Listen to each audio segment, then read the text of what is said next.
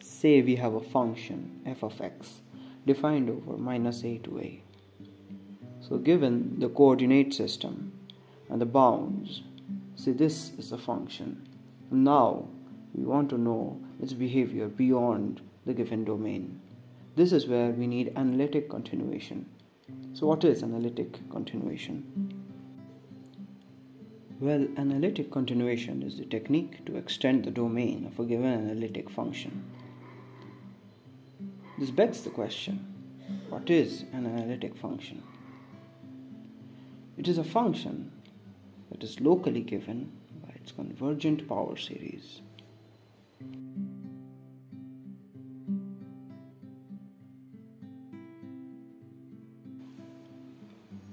Analytic functions are infinite series of the following form. They arise as Taylor series of infinitely differentiable functions.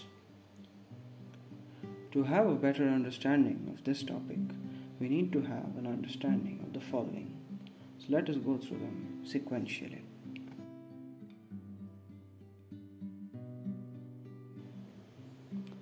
The Taylor series for a given function is the best polynomial approximation up to any given degree near the point x equals to a. It is given as follows.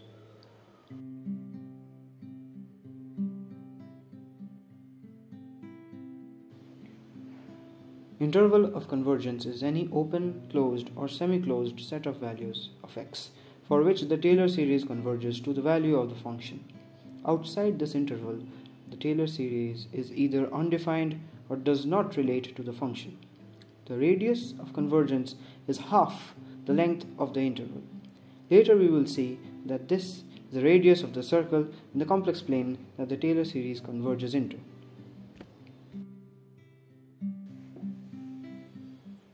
A complex differentiable function is called a holomorphic function. Say a function is given from C to C for all z belonging to C. The function is said to be complex differentiable if the following limit exists. If the function is complex differentiable at every z belonging to U belonging to C, and f is holomorphic on U, where U is a subset of C. The limit for the differentiability condition is very similar to the differentiability condition for just the real axis. But then how is it different? Well, due to the increased dimensionality as a result of the addition of the complex axis, when h approaches 0, it must do so from all possible directions.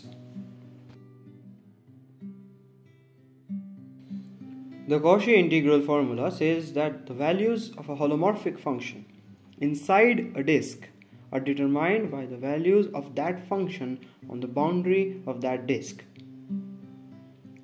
As we can see in the figure, gamma is the boundary of any region whose interior contains A. For a holomorphic function from U to C, gamma being a circle contained in U, then for any A in the disk bound by gamma is given as follows.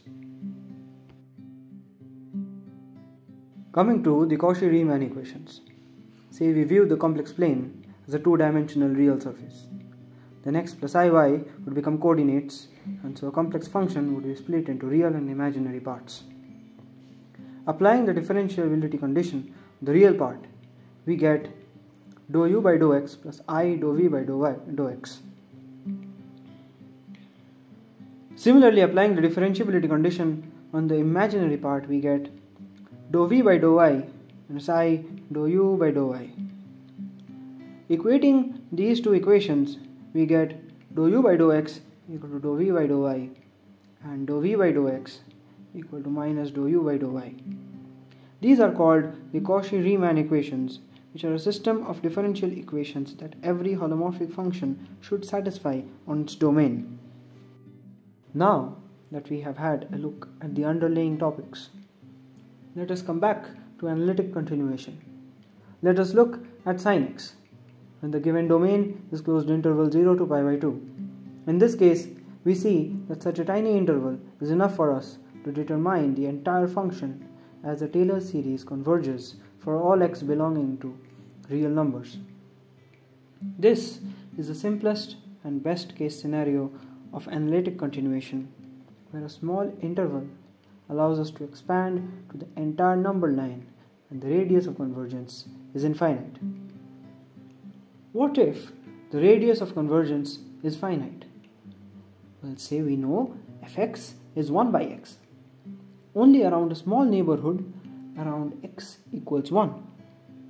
The Taylor series, being a geometric series, converges in the interval 0, 2, where it converges to 1 by x. Now that we have expanded the domain, we can Taylor expand for a higher value, say 1.5. And the new Taylor series does in fact converge for x belonging to 0, 3, while agreeing to the previous values on 0, 2. Hence, we can say that we have analytically continued the function to 0, 3. We can continue to do this for every possible real number, but this cannot be extended in the other direction, as x equal to 0 stands as an insurmountable barrier. To circumvent this problem, we introduce the complex dimension. This works because the Taylor series or any power series in general makes perfect sense when x is complex. Now going back to the original Taylor series, when we say modulus of x minus 1 is less than 1, it means a disk of radius 1 centered at x equals 1 on the complex plane. The radius of convergence can literally be thought of as a disk of radius 1. This phenomenon holds true for every convergent power series. Now, using the Taylor series at a point of real axis, we may get around the singularity, and then we would have analytically continued the function for all possible values in what may appear as a punctured complex plane.